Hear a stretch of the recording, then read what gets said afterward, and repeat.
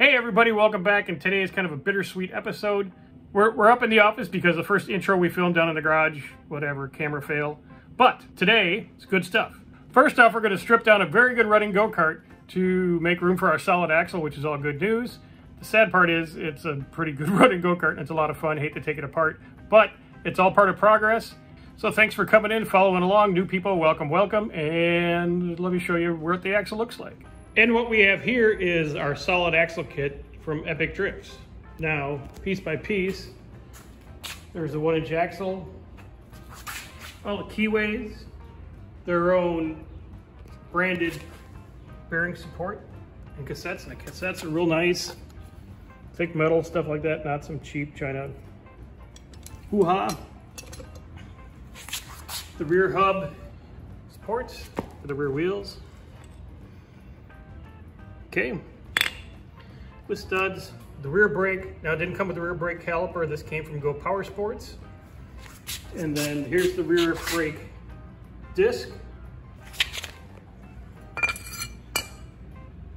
Real nice, all CNC stuff.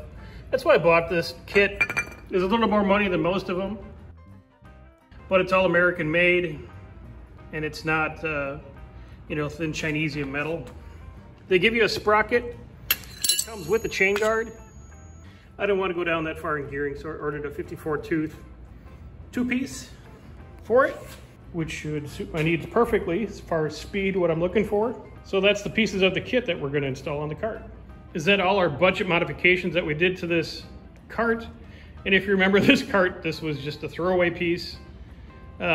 Basically a freebie that we stripped down, you know, painted, and we've been putting parts on part by part, kind of at a budget build series. But the way it sits right now, it's a hell of a lot of fun. It really does nice for what it is. You know, we built some steering, we got the bigger hubs, bigger front tires, we painted the whole thing. It's got electric start. It's got the first phase of engine mods to the Tolus and 212. And we got our big slick mounted tires on the back. But again, you can see this is just, it's a one-wheel peel.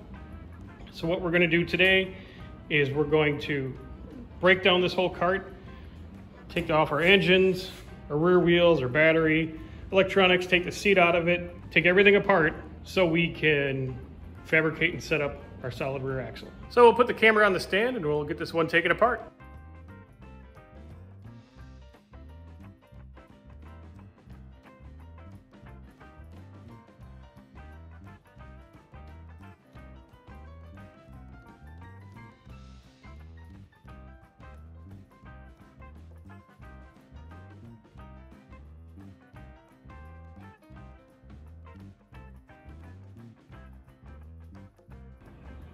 All right, now that we have the cart torn down as far as we need to go, let me show you what I'm thinking.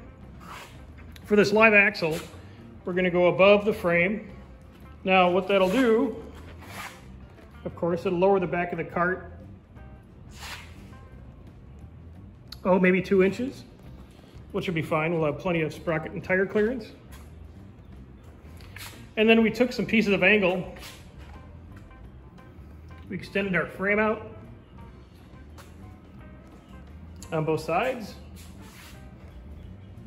This way we have a flat surface to mount our bearing carriers on. And of course we'll square this all up and make sure it's level, all that kind of good stuff. But also I purchased these gussets, these 90-degree gussets. So say like when we go to attach our new frame parts to our old frame,